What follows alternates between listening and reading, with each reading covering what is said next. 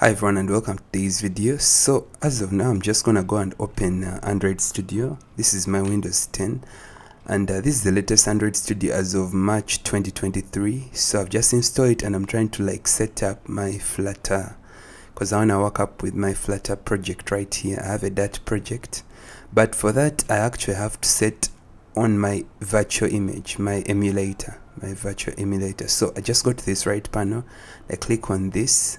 And so I've actually already installed an emulator image, Pixel 4. But now when I actually click on play, you can actually see the error it gives me. It tells me Intel HAXM Install and not installed. And I just want to try to correct this error. So when I click on this pencil icon, it actually loads this new page. So it tells me I can actually install the HAXM installer from here. But when I click install, so let's install it. So you can actually see there's an error here. It tells me you must install with the instructions actually on this site. So this is actually a challenge. So it has actually failed to install. So what do? I'm just gonna click on finish and I'm gonna find a different way of correcting. So it tells me device manager, retry. But so let's try to correct this issue. So let's close our Android Studio. So what I do is I'm just gonna go to my start and then I'm gonna search for the control panel. So type the word control and then we're just gonna select control panel. Then inside control panel we can actually go to uninstall a program. Then you can go turn on Windows features, turn Windows features on off. So it will bring a list of different items. Now the one we're searching for is Hyper-V, as you can see here.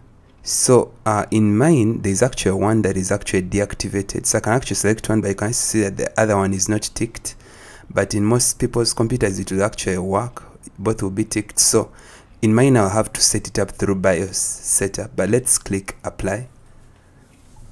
So if in your computer it allows you to select both, it should actually work for you. But in other cases, someone actually has set it on BIOS setup. So we're going to restart our machine.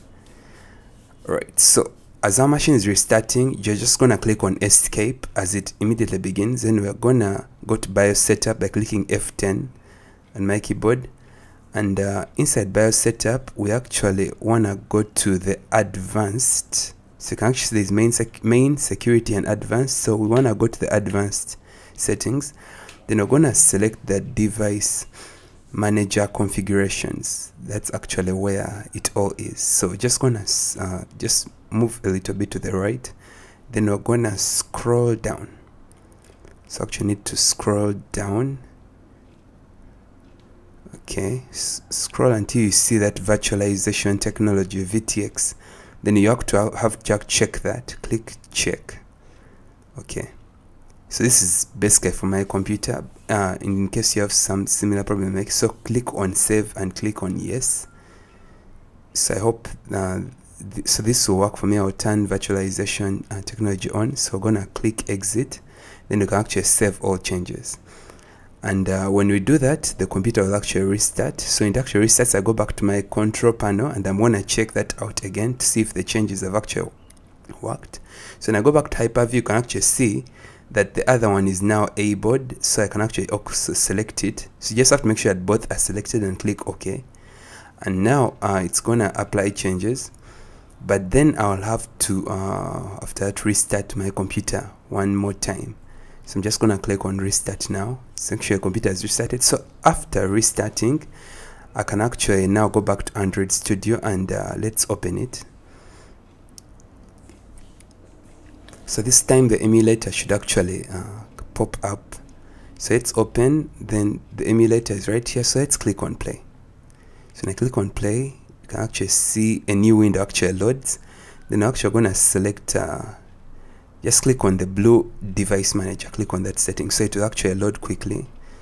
And your image should actually load within this space. So let's just stretch this out. And you can see we have our emulator, it has actually loaded. And that's actually how I would do it. I hope this video helped you. If it did, feel free to leave a like on the video, and if you're new to the channel, I encourage you to join the community by subscribing. I hope you liked the video. Thank you so much for watching. See you all next time. Bye.